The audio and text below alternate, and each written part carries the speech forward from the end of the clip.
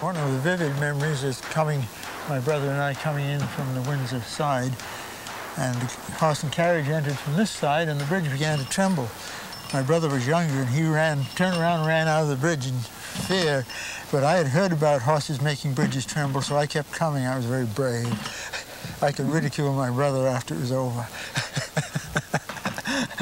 We used to pay 2 cents to come one way, but since we lived over there, we paid 3 cents for a round trip. You'd think toll rates would have gone up in 100 years or more, but the fact is the toll Ed Battison and his brother paid as boys was exactly the same as it was in 1796, at least for pedestrians. That was the year the first bridge was built here on the Connecticut River in view of good old Mount Ascutney. I guess it has. No, it was always that way apparently, because cows could so easily wade it even. Well, it's really beautiful now. People who know all about this bridge, people like Virginia Colby and Ed Battison, use superlatives when they talk about it.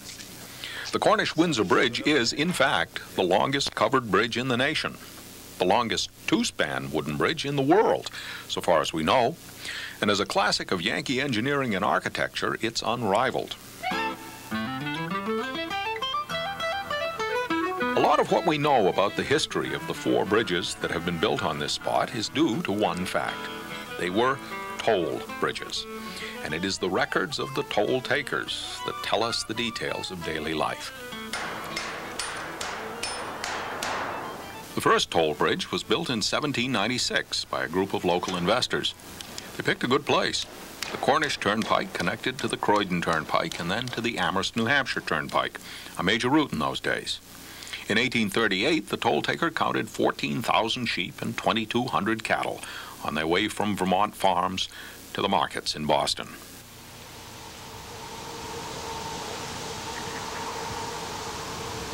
That first bridge was destroyed by a combination of winter ice flows and spring floods, and so were the 2 built after it. Altogether, the first 3 bridges lasted not quite 70 years. The 4th bridge, the one we admire today, has been here 124 years and counting. As Virginia says, the admonition to walk your horse or pay $2 fine no doubt helped. Well, you couldn't gallop across because it creates the momentum and it shakes the bridge. But that's why you had to walk the horse. It's the same as an army marching across the bridge. You can't do that. They have to break ranks. No toll taker ever recorded an army crossing the bridge, but in 1825, General Lafayette paid his toll, as did a party of wolf hunters in 1831.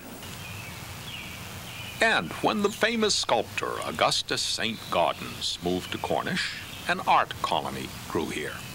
One artist offered this droll advice to a visitor: "In Cornish, we wear our oldest clothes, and when we go to Windsor, the little Vermont village across the river, we wear nothing at all."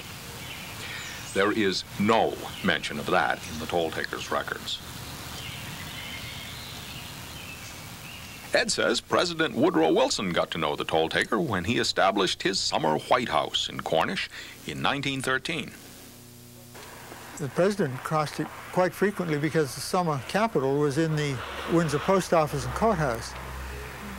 And the woman who took the toll in those days seemed overawed by the presidential party, except on the last day when the president was going back to Washington. Of course, he went by train from Windsor. And she smiled. And someone in the party said, "Did you notice the smile?" And the president said, "Yes, it was like the breaking up of a long, hard winter." The state of New Hampshire bought the bridge in 1936. Vermont didn't want the responsibility. By 1987, the bridge was sagging 18 inches. Engineers gave it a lift and replaced a lot of old wood, but they didn't change its structural design at all. Now the spans arch 18 inches, the way they're supposed to. It was sagging the other way, and probably somebody next week will write to the newspaper and say it's already sagging in the middle. But that's a lot of water under the bridge, and as Ed would say, perhaps 1 or 2 chickens as well. Yeah, and in the 1927 flood, I was just a kid, but there was a chicken coop came down over near the Vermont side, and it had a lantern and some chickens in it. And apparently the owner of the chicken coop had been moving chickens out, and when he went away with a bunch of chickens, and the thing floated off down the river. Well, of course, it crumbled up when it struck the bridge, and nothing came out the other side that was recognizable. I suppose feathers came out, and the lantern probably sank. It wasn't lighted when it came out anyway. So the bridge connecting Cornish with Windsor will be here a long time yet. You ought to walk through it some afternoon. Some say the best way to see it is from the inside.